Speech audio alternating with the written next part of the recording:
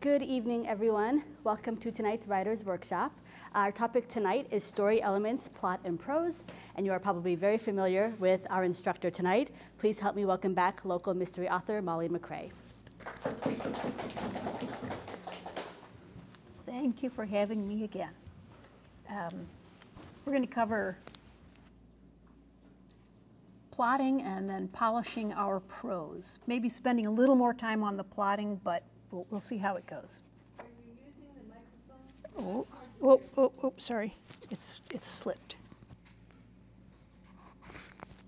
Is that better?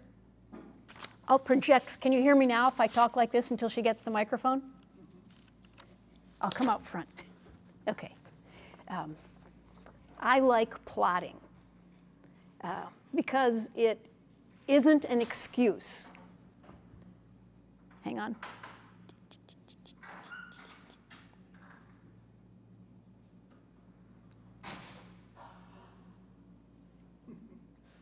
As writers, it's not an excuse, it's a reason.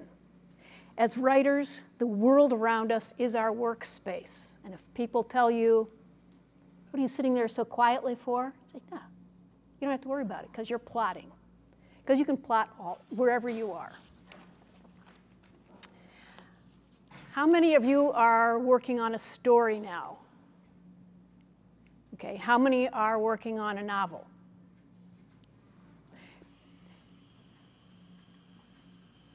In my experience, I've done both short stories and novels. The process for plotting either one is pretty much the same once you get your, how's that?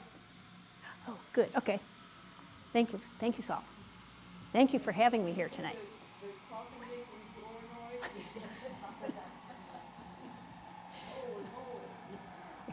How many of you feel really stuck on how to come up with a plot?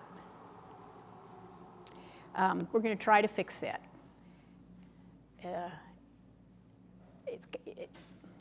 Some people, I know an English professor.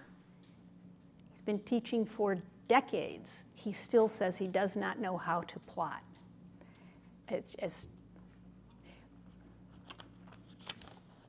Okay, first, let's get the plotting versus pantsing argument out of the way. Have you heard of pantsing and plotting? Okay. There are those who, when they write, say, oh, I couldn't possibly outline. I couldn't sit down and plot an outline first. I have to do it by the seat of my pants. I need to just sit down and write to get all that creativity down on the paper. And that's their method, and that works. They say if they plot, if they make an outline, it ruins the story for them. They don't all say this, but many of them do. It ruins the story, and by the time I'm done with my outline, it's so boring I couldn't possibly write. I think, after all these years, there is no difference between the two. Pantsers sit down and write a rough first draft. What are plotters who are writing an outline or some kind of approximation of that? They're doing it from the seat of their pants. No one handed them those ideas. It's just a different format. So plotting, pantsing, whatever works for you, whatever combination of the two works for you, don't worry about it. That's, don't get caught up on those details. The outline is just a more economical first draft as far as I can see. Okay, what isn't a plot? A plot isn't an incident or an anecdote or just a thing that happened. E.M. Forster, the British novelist, author of A Room with a View and Howard's End and A Passage to India, said, a plot is the way story events, events or incidents, or the way they are arranged sequentially to show cause and effect. He gave two examples of that. The first is the king died and then the queen died. Those are two events. They're sad, they're matter of fact. It's not a plot. It could be a story. It could be an event. So the second one is the king died and then the queen died of grief. You see what he did there? He added something that prompts a question. Even if those questions, there are several questions, even if those questions might seem obvious, you're like, why did the queen die of grief? What caused her grief? Did grief kill her? And if you write mysteries, the answer to that question might be no, not the grief. It wasn't the grief that killed her. So what do you think? What do you think killed her if it wasn't grief? If it wasn't grief?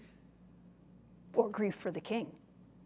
She felt that she could now eat anything she wanted to, and she ate herself to death. Oh, there you go. Okay, so there's action and reaction. Yeah, okay. So yeah, going back to Forster's first example, the king died, then the queen died. There's no there. It's just something. So I've had people come up to me and say, oh, let me tell you what I saw today, or let me tell you what happened. Wouldn't that make a great story after they tell me? Wouldn't that make a great novel? And I don't tell them no, but often no, because it is just an event. But of course, maybe they're thinking ahead of me, and they've already seen a story that comes out of it, and that's what you have to do. Lawrence Block, who's written bunches and bunches of mysteries and thrillers, short stories, novels, started out writing in the 60s, writing lesbian erotica. It made money. It kept him afloat. This is what he says about anecdotes and events and incidents. The writer, in possession of one fact or anecdote or notion or concept or whatever, is suddenly gifted with another apparently unrelated fact or anecdote or etc. Almost reflexively, he takes one in each hand and turns them this way and that, playing with the purposefulness of a child, trying to see if they'll fit together. And that's what you're doing when you're making a plot. You're taking bits and pieces, events, incidents, little conflicts, fitting them together, and that becomes your plot, the backbone of your story. Hang on.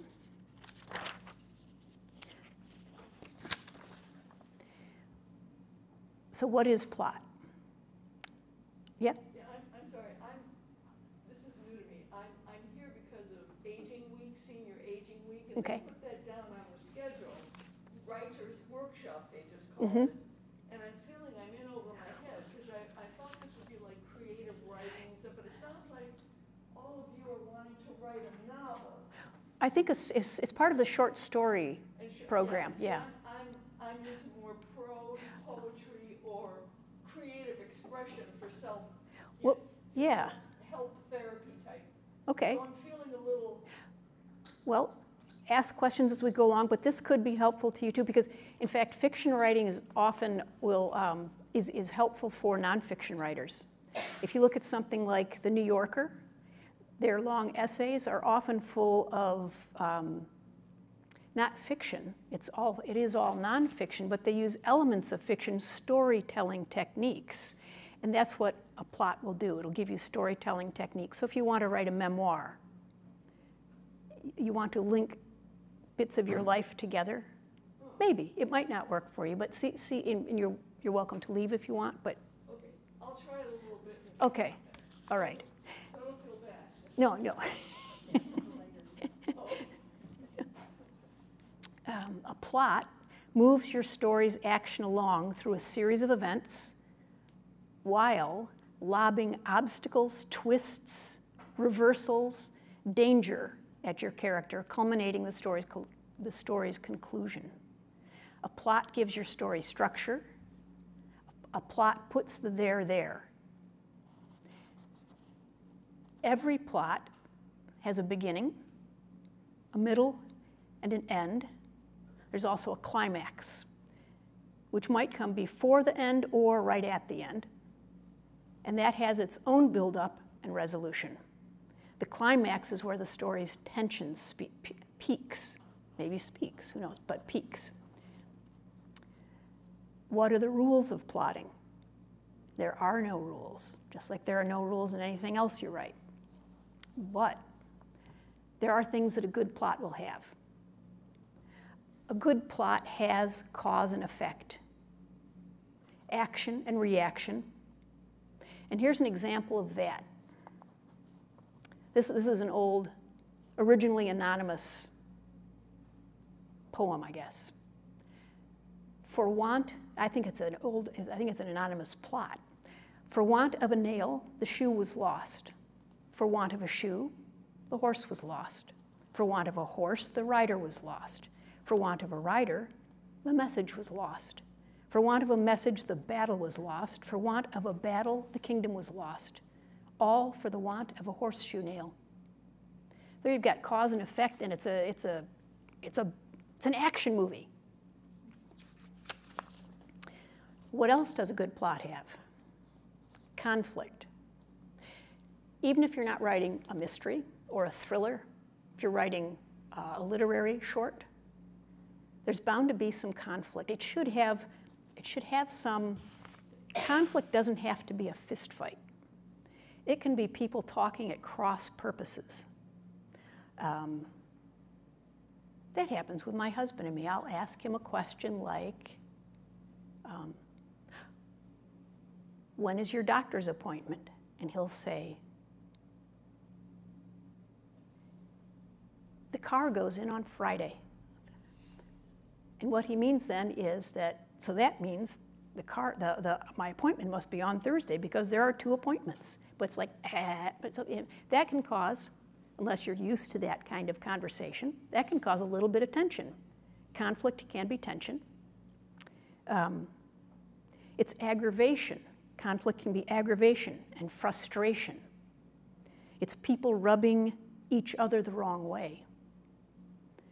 It's one person being irritated and another oblivious. It's the push and pull of human interactions. And it can also be fistfights, or it could be a conflagration. It can be a war, a world war. That can be a conflict too. But there's conflict all throughout your day. Even, it doesn't have to be another person that you're in conflict with. It could be your schedule. It could be the flat tire. You need to have action. And action can be more subtle than an action movie. Just like cause needs effect, action needs reaction. If you write a story where things are happening, and that's what stories are, things happening, if there is an action, try to have a reaction to that action. I read a story once where some characters were camping. In the middle of the night, there were 2 tents of campers, 2 people in each tent. Person A woke up in the middle of the night and realized person B, who should be in the tent with her, wasn't there. She got up, she looked around, didn't see anything, but heard a gunshot. What would you do if you heard a gunshot in the middle of the night and someone was missing from your tent? Would you do something? Would you react? How would you feel? Something, wouldn't you? Well, this person didn't. She just went back to bed. I think she missed a bet there, but okay, so maybe that, of course, that is a reaction too, doing nothing, but it seemed out of character. It didn't work. So if you have the non-reaction reaction, have it fit or at least tell your reader something about that character. Like maybe she didn't really care about that person after all. That wasn't the case in this story, but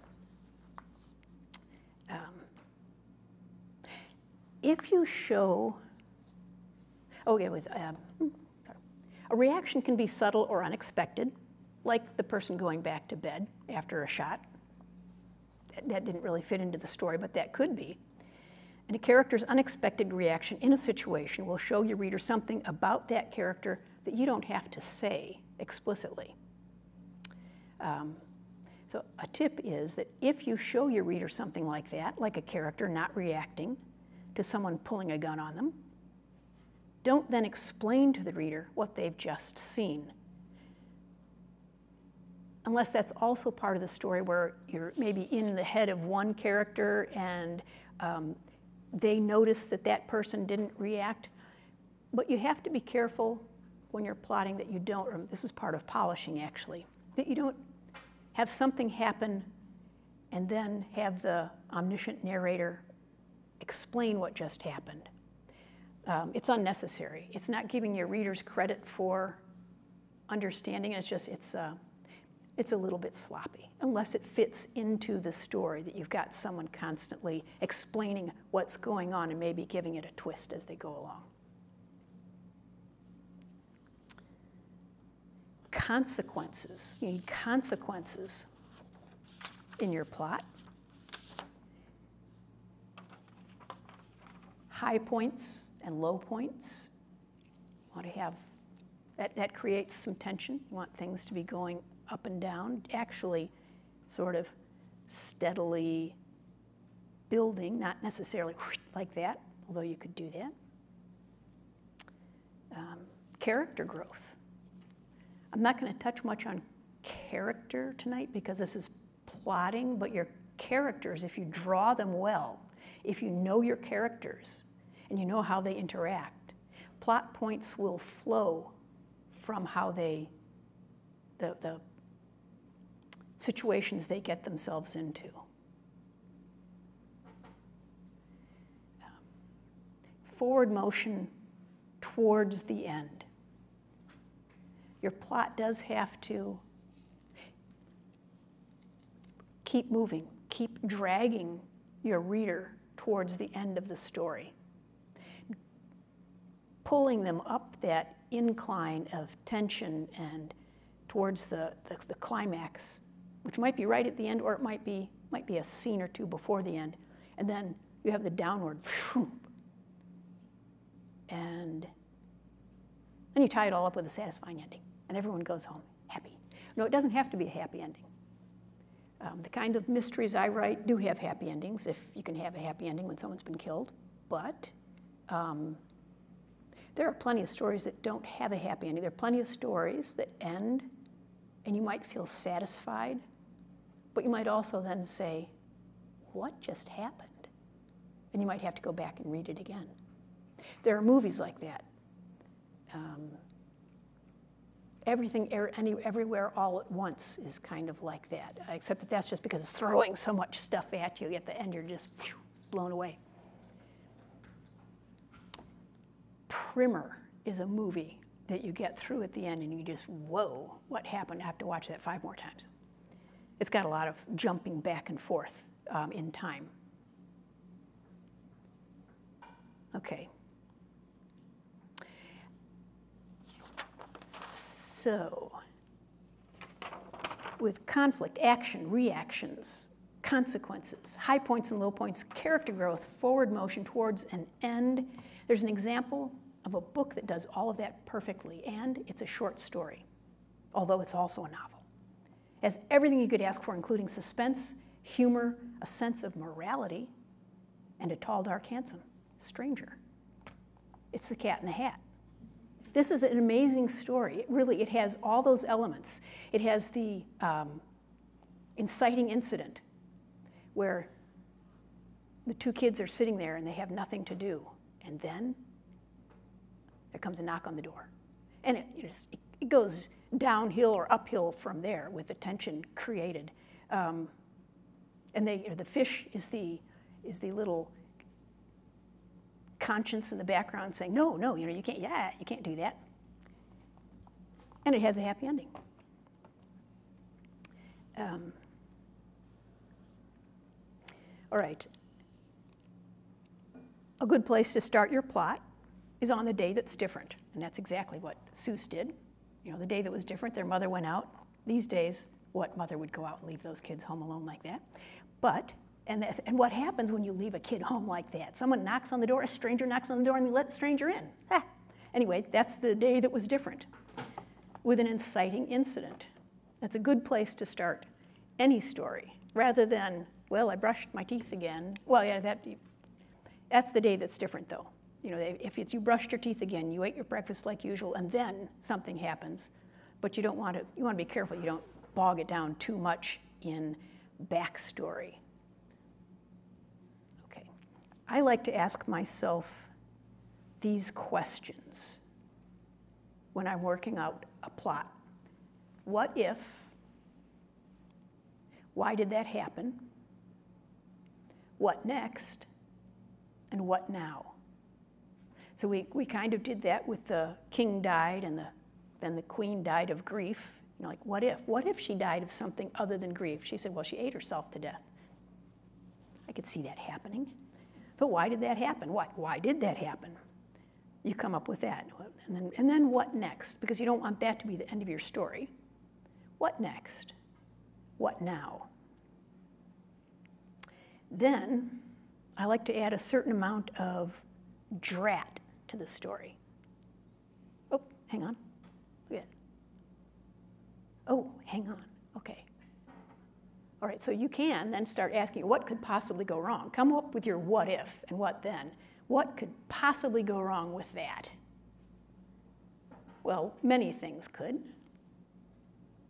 Now, make it worse. This is what Donald Moss, who is an agent and editor, this is one of his favorite things. You take a situation, you get your people all uncomfortable in that situation, and then you make it a little bit worse. And then you make it a little bit worse. And then you make it even worse. He writes, he's really into thrillers. And in fact, this is a domestic thriller. There's a genre people talk about these days, domestic thrillers, where it's something that doesn't take place on the international level. It's in a little town. It's in a house. It's in a family. This is a domestic thriller. Seuss was ahead of his time.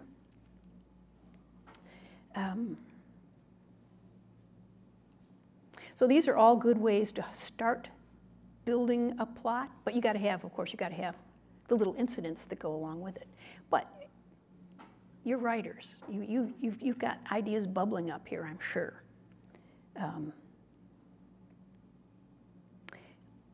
So then, I like to add drat to my stories.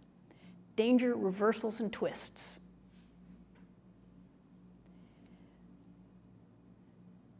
Again, the danger doesn't have to be mortal danger, although in a mystery, they do like having that. Even if it's a cozy, they like to have the amateur sleuth heroine who runs a yarn shop get in a little bit of mortal danger. And you can do that without making it bloody. You can do it without, well, you can make yourself pretty scared when you're writing it. I'm speaking from personal experience. What you're working towards is an end where a reader might say, cool, that was good. So let's try this as a group. Just a quick, we've got a bit of time. We'll just try this quick. Okay, so we'll start with an incident. Anyone want to offer an incident? Okay, let's say the king died, then the queen died of grief. Okay,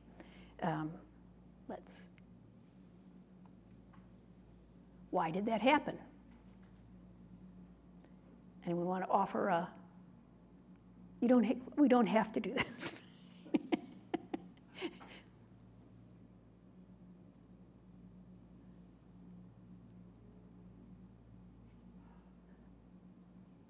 She loved him dearly, and they had no children, and they had no other family around. They were very isolated, and she felt like there was nothing left to live for. Wow, okay. Did you hear that? They were isolated. She was very unhappy. They had no children. This is a strange king and queen, but that's okay. And then she died. Oh, so how did she die? What's next? What next? Let's say she didn't die. Let's say she didn't die of grief. He died. She didn't die of grief. What next? What does she do?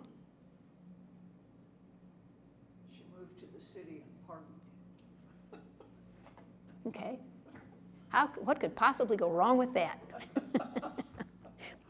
You can. I'm sure you all get ideas all the time. You don't have to go out and look for them usually. They just show up. You're reading the paper and you see something that's going to work. You overhear a conversation. So just collect these things and see how they fit together. It's kind of like Legos, although more like a jigsaw puzzle maybe. Legos are a little more straightforward. Okay, what about subplots? Certainly in a novel, you need to have a subplot or two. And the short stories I've written have usually had a subplot. That's where a secondary character can be present. A secondary character can be an obstacle or can present obstacles to the main character. You want your main character to constantly be thwarted. In every scene, she should want something, figure out how she's going to get it, miss getting it for some reason, and then think of what she's going to do next to fix that. And then you have the next scene. That will help your story go forward too. Secondary characters in your subplots can illuminate your protagonist's traits, flaws, backstory, and fears. So this wouldn't be a sidekick if you have a sleuth, but it'd be someone else that your character interacts with more than once. Not necessarily. Could be the clerk in the grocery store. Could be someone who changes the tire. Could be the person she parties with when she goes to the city. Although that person might also turn into a major character. If you're writing a mystery, you have to have the villain show up early enough in the story so that it's fair game. And that person could appear to be a secondary character. If you do it right, you can lay out all the clues and have that person still somewhat in the background so someone doesn't know that that is the villain.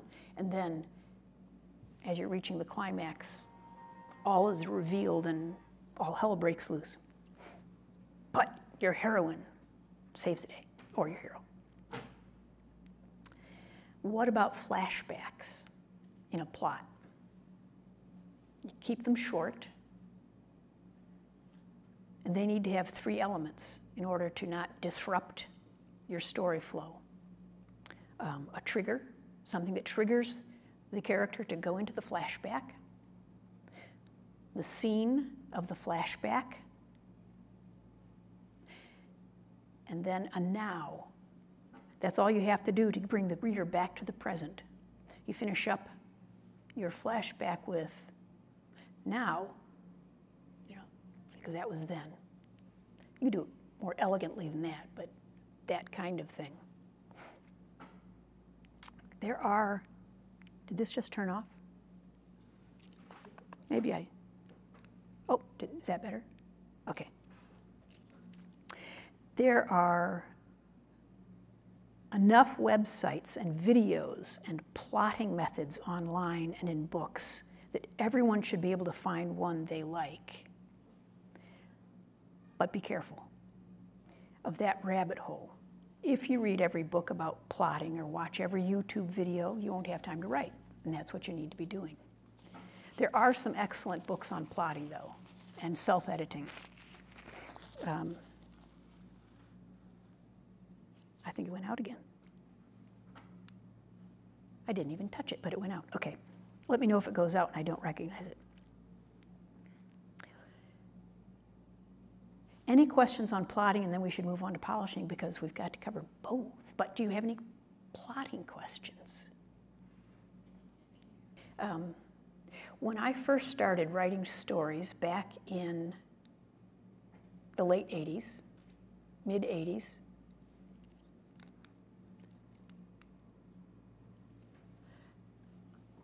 there were no websites to look at, to find information about plotting. There were some books. There was John Brain on writing a novel, I think.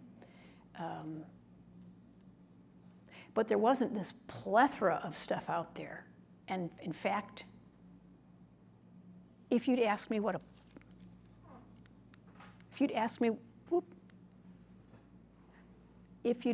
plot was, I don't know that I could have said what it was, and yet I was able to write stories. So I think if you read and read and read and read and absorb what you're reading, and think about what you're reading, deconstruct what you're reading, see why it works, see where those moments of tension come in, how they ramp up towards a climax, how then they come down to a conclusion. That will give you an idea of how to create a plot. You could have another presenter up here after I'm gone telling you how to work on plots who might give you, it wouldn't be completely different information. There are basics about plots, but there are different ways of approaching. In the end, though, what you're looking for is a good story that captures your reader and drags them right through to the end.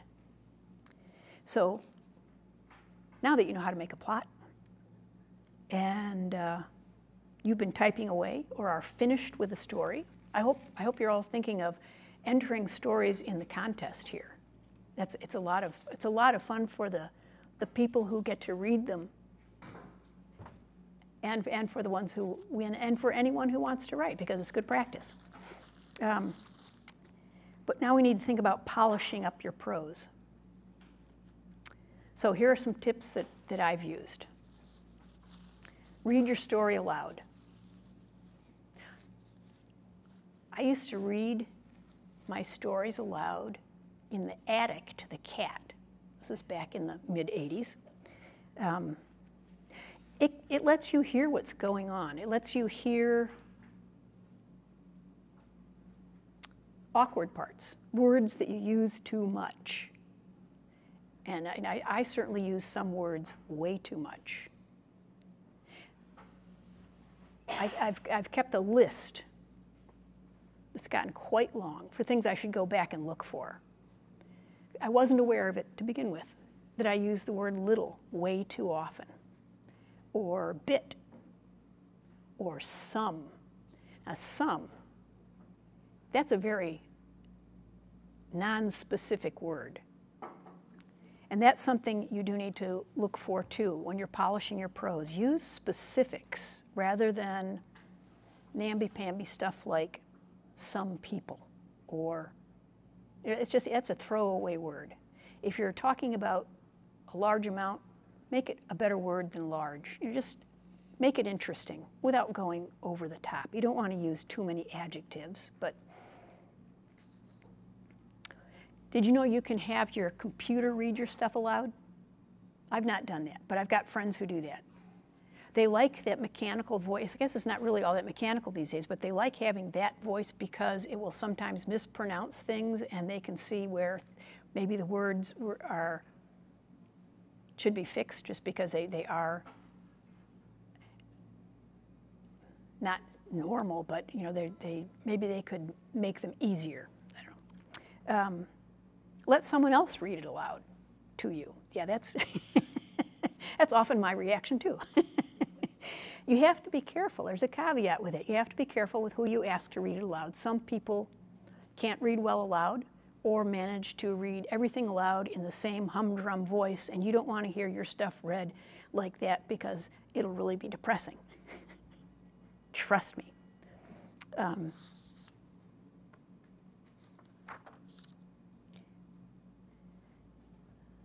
So listen, even if if you don't read it aloud, if you don't sit around reading, you can read it aloud in your head. And you can listen to it that way too.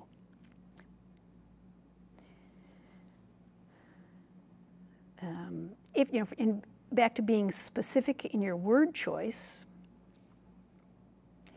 in how you describe your character's senses and how your character feels. You might not just describe a smell, but you might pin that smell to a memory or to some other feeling, some other sense. Make it more evocative. If, rather than describing a color just by its name, describe it by something that is that color. I was trying to think of a good example of that, and the one I kept coming up with was awful. It was icky, so. It's like she hadn't seen that shade of red since she saw that blood, and it's just, yeah. I don't write like that, so I don't know why I came up with that, but that kind of thing. You know, you try to evoke some emotions from the emotions you're trying to evoke.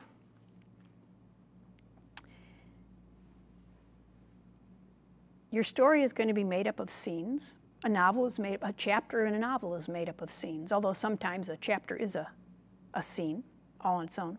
But a way to look at your scenes, to see if they're working as they should, see if they're pulling their weight.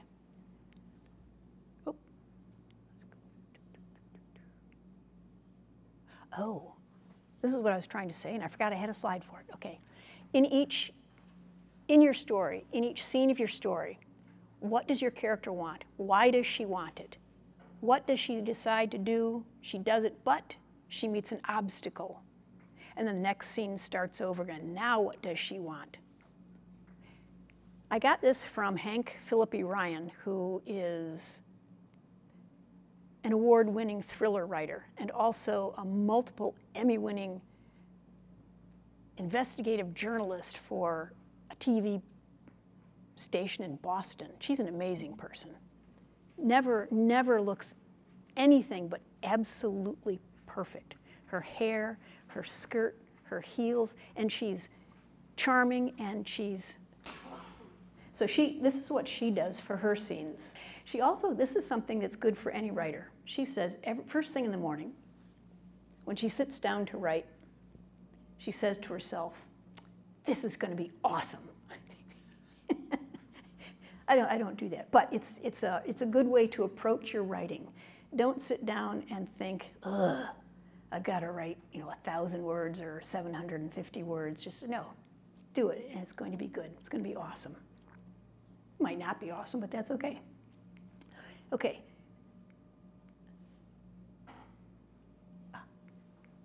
I didn't put enough notes on my notes. This was another, okay. Every segment, which could be a scene, should have a goal, a motivation, decision-making, action, and an obstacle. That's another way of saying what Hank said. I haven't looked at a literary short story to find all these, but I'm guessing they're there. They might just be hidden, but I'm guessing they are there. Here's something else. Saul Stein, who wrote, he worked in Hollywood. He also wrote novels. He also I think he was an editor.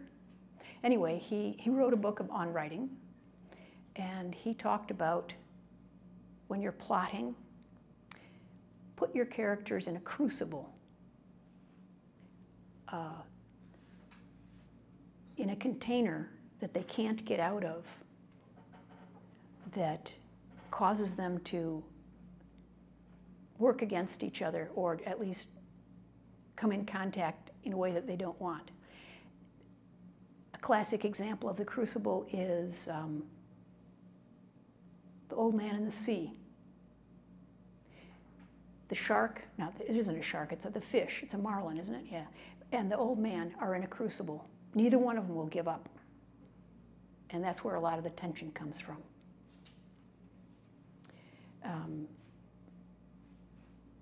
He said a crucible could be a family, a family situation where you can't get out of it. The king and the queen, that poor queen, she finally got out of it because he died. I bet she killed him. There you go. What happened next?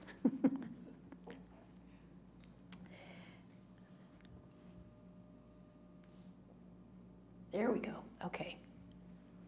This is from a lawyer who writes thrillers. This is what he likes to see in every scene that he writes. Something unexpected in every scene. That keeps it lively. It keeps your reader on their toes, on the edge of their seat. It's a very high bar. It is, I know. And so, as I say that, I wonder, do I do that in every scene? I do try to think of doing that. That's where, it's a twist. It's a reversal. It's an obstacle. The obstacle could be surprising. It's not something, oh, I didn't see that coming. It's that kind of thing. Or no one expects the Spanish Inquisition, like Monty Python. This is what Nancy Pickard, who writes mysteries, says. Conflict, action, senses, and emotional shift in each scene. What she was, conflict, we covered that. Action, we covered that. Senses, hearing, seeing, tasting, all that. Emotional shift, though. What she means by that is your character will enter the scene feeling one way, and by the end of the scene, something should have happened so that that character feels a little bit different. It could be frustrating, maybe they enter feeling optimistic that they're going to get what they want, and then they're thwarted, so they leave frustrated or determined or something that could be sad. So an emotional shift, because you want to have that emotion in your story too. The one thing, there are no rules. So this isn't a rule, but this is something that I live by. Something that I learned in high school from an English teacher, who was an excellent English teacher. He told us when we were learning to write essays that revision is the key to success. What? Revision. So there are people who will say, oh, I couldn't believe it. I just sat down and I wrote this story and it's perfect. I think, probably not. Might be, that could happen. But chances are it needs to be revised. You need to look at it again. You need to read through it, see where you can polish it, even if it's just a word here, taking a word out there, taking out that explanation of a joke you put in that you didn't need to explain because it was perfectly obvious. Getting rid of the little words that you don't need, the big words you don't need, anything.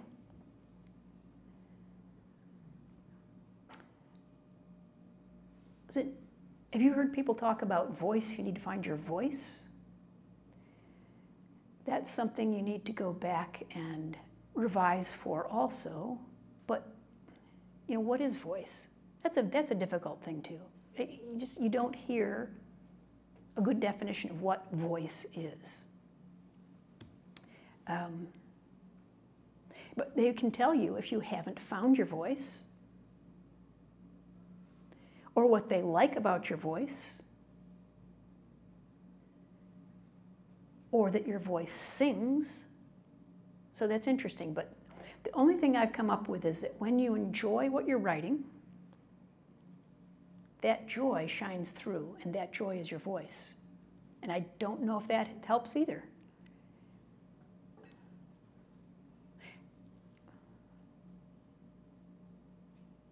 I think some people do find their voice, and it's not a voice that anyone wants to listen to. So I don't know. I don't know what you do about that.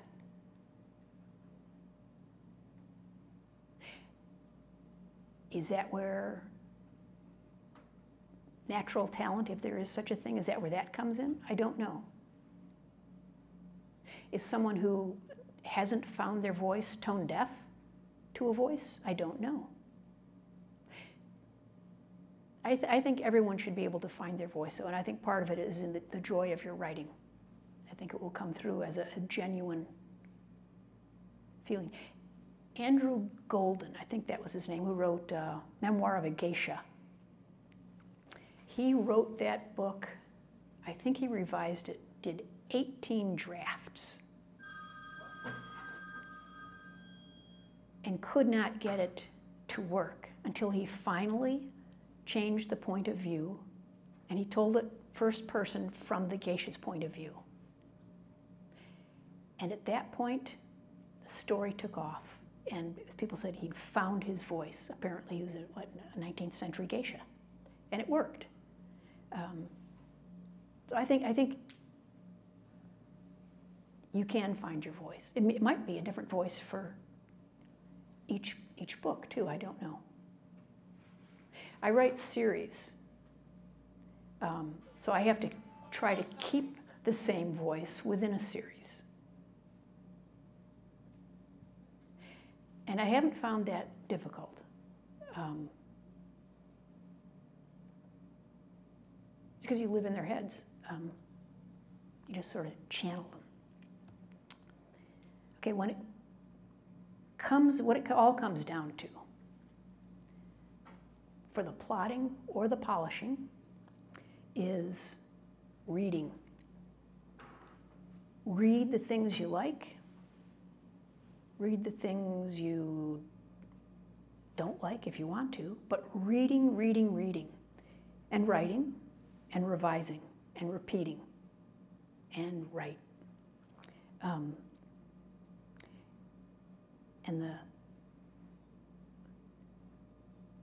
Another big thing to remember besides revision is the key to success, remember that if I can do it, you can do it.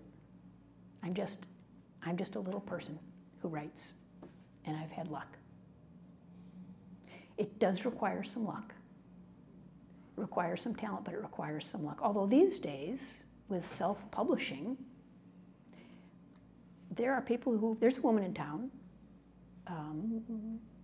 Summer Prescott writes mysteries, and she's self-published. I haven't met her, but she is extremely successful. Not everyone who self-publishes is, but it is an avenue. And there are plenty of people who are successful. And it's used to be frowned upon. It's not at all anymore. Although there are self-published authors who now look down on people who are traditionally published by New York and call them trad authors. I was like, ooh, what goes around comes around. Any questions? I'm sorry it was so quiet. I find that choosing voice, choosing person, yeah, is whether you can do third person or first person. Okay, yeah. She has trouble choosing what point of view she wants to use. And I wrote a short story in one form, and then actually it was part of a class I was taking, and then switched it, Mm-hmm. And went through the whole story, which is tough because you've got to find every, Oh yeah. pronoun, everything has got to be changed. But at any rate, it was an interesting exercise, and I still don't know which version I like best. But anyway, Yeah. That's sometimes hard. Yeah, I think so too. Yeah, global search and find for point of view isn't real useful. It's a little bit useful, but you do still have to go back in and find all those. Well, and it depends on the type of story. Yeah. It depends on, I'm not sure, but what you have to just, like you say, read it to yourself a few times, Mm-hmm. decide which way is best. One of the things I do when I write is I set myself a goal of words per day because I have a deadline, and so I know I have to meet it. So I write my words for the day, and then the next day I go back and read at least a portion of those words to get myself into the groove for what needs to go on, but also as a way of revising. And if I do that well enough, write, go back and read and write, go back and read and write, by the time I get done, it's pretty much done. I don't need to go back through it again. If I were doing a short story, I would go back through it again and again and again. But with a novel that's on deadline, and because it's going to have an editor, a developmental editor and a copy editor, I don't have to worry about it so much, which is nice. But I still worry about it. How many words do you write a day? I'm very slow. Plus, I've got other things going on. But my goal these days is 750 words a day. I've got friends who write several thousand a day. I have occasionally done several thousand, but almost never. I'm slow. But it works. Whatever works. You know, they get published. I get published. Yeah, it's okay. And if you've got, I've got a book due in January, and then another book due in the middle of June, which is a longer book. But that's 6.5 months. And the one for January I plan to have done by the middle of December at the latest, so that I do have a little bit of extra time. Because your brain gets tired. My brain gets tired. I used to work here full-time and write full-time. There was one year while I was working full-time that I finished 3 books. I will never do that again. That was not pretty, but it worked. It worked. So that was okay. And it's what I wished for. Any other questions?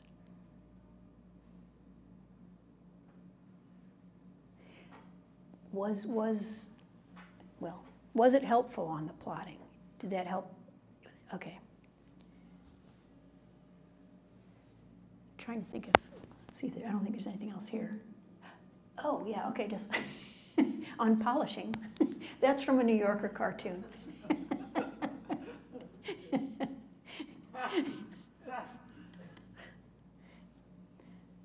What's it like when you get it as good as it can be? In other words, you think, okay, this is what I wanted to say, this is how I wanted to say it, Mm-hmm. And you send it off to the editor. Do they ever say the equivalent of that? Or do they ever say, you know, do they send it back to you and say, we want to publish this, but we want it to, I don't know, Yeah, well, be a different person or something, you know? I haven't had them ask for that. For short stories, you send them out and they're either accepted or rejected. They're not, they don't usually ask you to revise them. Right. They might for an anthology, I suppose, I don't know. For novels, for instance, Penguin did not, they send out, you send in the manuscript, the editor reads it, they send you back what's called an edit letter.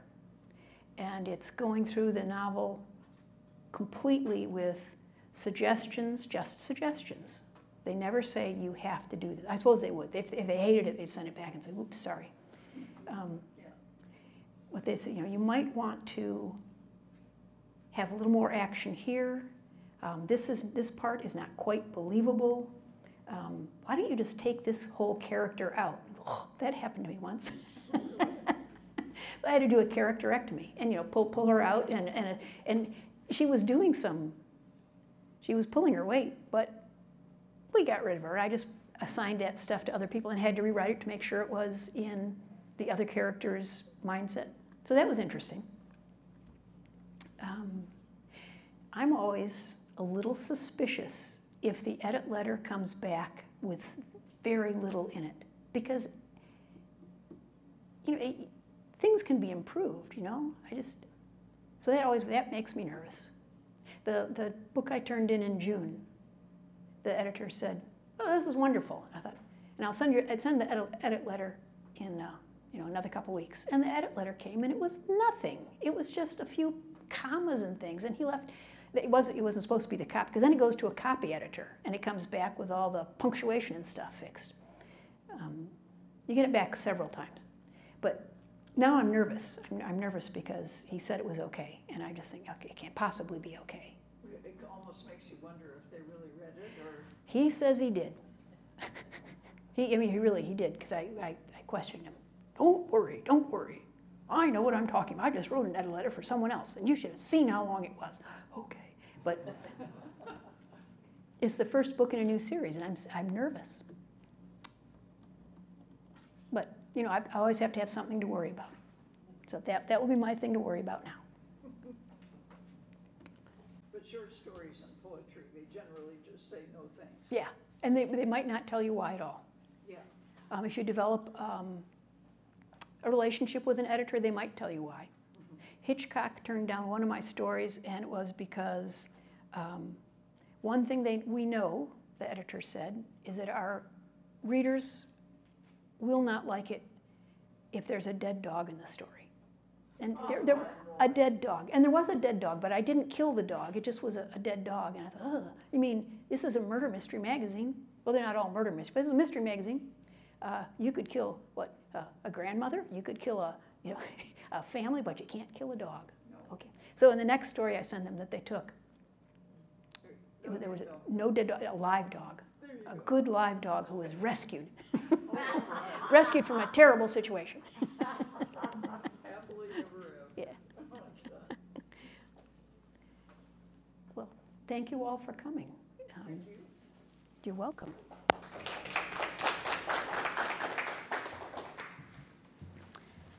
Thank you, everyone, for coming. A big thank you to Molly, as always, really helpful advice.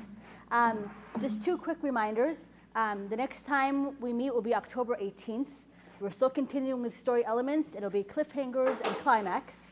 And we're actually going to be down in the studio on the 18th, which is the new space. The studio on the lower level. Oh, you mean? Yes. Wow. We're going to try out having a writer's workshop for the first time ever down there. Cool. So on the 18th, don't come here, come downstairs. But I will send a reminder to everyone who signs up. And one more reminder, the story contest is still live. We are accepting submissions all the way through November 10th. So for details about prizes, story guidelines, you can visit champaign.org/writers. Thank you for coming.